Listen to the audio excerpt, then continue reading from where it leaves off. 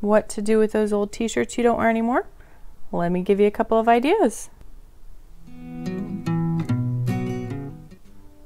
So I have a lot of t-shirts that I just don't wear anymore. This one, Slime Slinger, that's from a slime fun run, and I got to be one of the people that threw slime at people. It was kind of fun.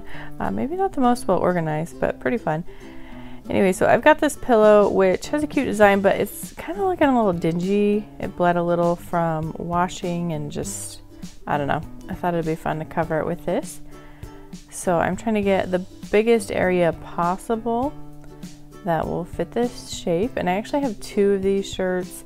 Obviously you're not always going to have two. I could have used the other side for the back or a different shirt. I think it'd actually be really fun to have different colors for when you do the next part. So I put them face together, kind of sandwiched so that the slits align, and I'm just going to do even sizing and around the edges. I just tie one kind of in the middle of each side so it really centers it, so it's not pulling too much one way or another. And then you are going to go around and tie it all up. It's pretty simple, and I think it's fun.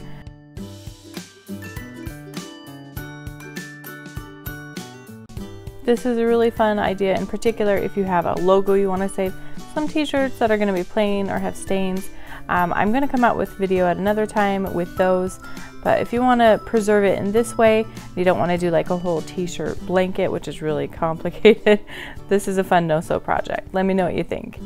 Next up, this is not technically a t-shirt, I guess. I got this from Wish on my vlog channel. I've done some Wish hauls, but this, it fit weird. The quality of fabric is horrible, but you know, the picture is cute and I didn't want to figure out a return. So I just took an old frame that I have and took out the cardboard in there as a template.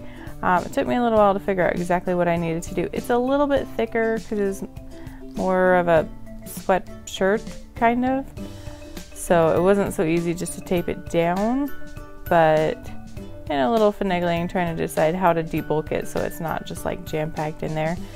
And just a fun little piece of wall art. Obviously you need a frame that matches the size of the logo you want to preserve, but this is just a fun idea. Let me know if you are interested in other ideas, because I have a whole bunch of them, other things that I've done before, but I just wanted to show these because there's so many like sentimental shirts that I know I have, and fun shirts with different logos, and you can turn them into art or pillows.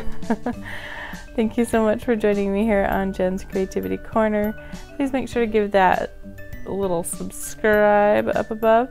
I am trying to get to 2,000 subscribers and doing a giveaway, and just a thumbs up helps me as well. I appreciate that.